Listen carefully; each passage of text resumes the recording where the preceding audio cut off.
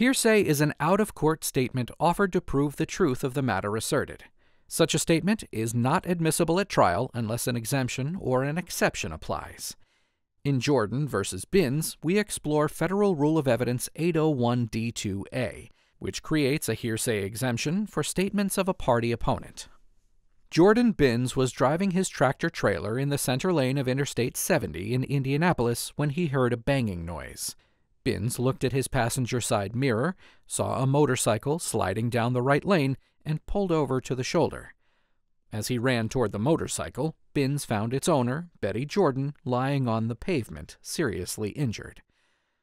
According to Binns, Betty repeatedly admitted that the accident was her fault. Betty's husband, Ted Jordan, arrived at the scene shortly after the accident.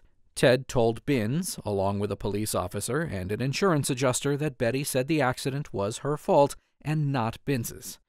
Because of the injuries sustained in the accident, both of Betty's legs were amputated at the knees.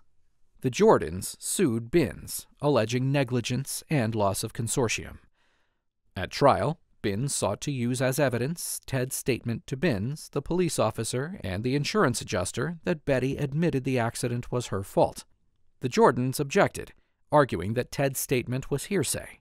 Specifically, the Jordans argued that Ted's statement wasn't his own because he was merely repeating Betty's statement. The trial court overruled the objection, and the jury returned a verdict for Binns. The Jordans appealed to the Seventh Circuit.